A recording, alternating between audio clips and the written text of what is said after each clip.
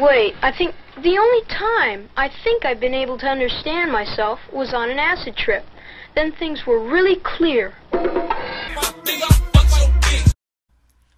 What's going on, kings and queens? Royal Ghillie here from Team Royal Gaming.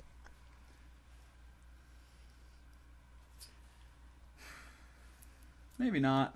Yeah. Mario P on my last video left a comment. And that's what you should do on this video. Leave a comment so it can inspire another video. Say whatever the fuck you want. Whatever's on your mind. Whatever you've been going through recently. I want to hear about it. And leave a like. Why not? Click the like button. He says, Mario P says, is it bad to have sex with drunk girls? That's a good fucking question because this is rape talk. Touchy subject. And I like touchy subjects. So, according to my notes, okay. Here's what you gotta know. Drunk girls, for the most part, bad news. Okay? It depends how you look at it. If you look at it like a normal dude, right? Drunk girls, fuck no, disgusting. Disgusting, horrible creatures. Crying and sloppy and smelling bad and obnoxious and fucking embarrassing the shit out of themselves. You don't want any part of that. Go hang out with your homies, get drunk, and do some fun shit. But if I'm drunk too, if I'm drunk and there's drunk girls, oh, best shit in the world. Connection made. Like, there's nothing better than being drunk with a drunk girl who is in no matter what state she's in. Shit usually is like easy. That's the problem. Easy, okay? I think you gotta be smart. And when you're drunk, and if this girl's drunk, hopefully you're sober, okay? Because the question sounds more like it from a sober perspective. Should you fuck this girl who's drunk? My answer initially is yeah, but you really have to read it.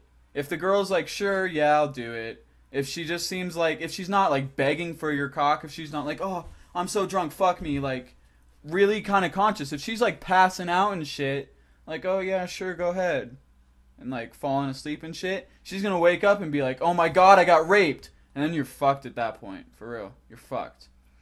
But, oh yeah, you get fucked. Rape. Fucked, okay? So you gotta really read it. Unless this girl, she's gonna be one of the opposites, okay? Either completely fucking down and you'll be like, okay, I can fuck this girl. Or, it's like, she's on the edge. Which means if she was sober, she'd be saying no, okay? She wouldn't even have to be saying no. You guys wouldn't even be in bed together, okay? So should you fuck drunk girls? Yes, absolutely. Get your dick wet. As long as we're talking legal sex here, above the age of 16, if you're like over 18, you know, just if you're not breaking the law, that is, okay? But sex is good. Drunk sex is better. Maybe. Yeah, that's all I really gotta say about that. I think that'll do it, guys. I think that'll fucking do it, okay? Go fuck some drunk girls. But be careful. Wear a condom. If she's on birth control, bust in there. And if she is passed out, you're raping her. You are a fucking creep. Trying to just put your dick in a basically non-conscious wet hole. Don't do that shit. That's not what sex is. Sex is not busting a nut. That's what you jack off for, okay? Sex is pleasuring your girl. That's it. That's all it is. And out of that, out of pleasuring the fuck out of this girl, gives you pleasure.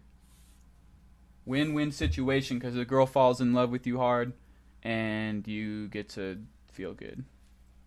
Hope you guys enjoyed this video. Again, click the like button and I'll peace out. Peace out just like that. Girl Scout.